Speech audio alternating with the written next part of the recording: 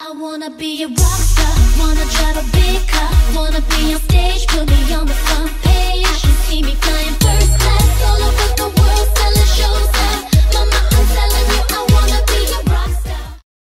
And today I'm going to be talking about why good girls like bad guys. First of all, let's go through a girl's average day.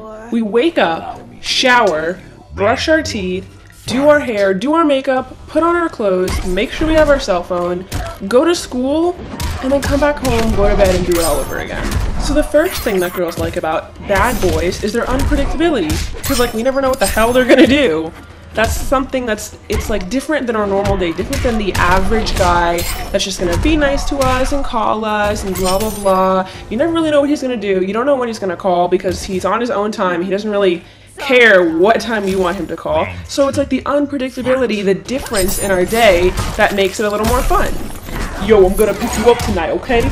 Okay, what time? Whenever I feel like it. Another thing girls are attracted to is their confidence. They're very self-sure of themselves, so they're never asking you, oh, do you like me? Do I look okay? Because they know that girls are already attracted to them. Last thing we like is that they're honest. They're not afraid to tell us how they feel, how they think we look that day, or where they think the relationship's going. Can you see us getting married?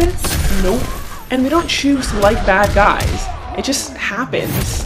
But you can have the traits of a bad guy without actually being mean. A lot of guys think it's black and white. They think that you're either really nice and you're not gonna get any girls, or you're an asshole and you're gonna get all the girls. You're ugly. Oh my gosh, I love you so much.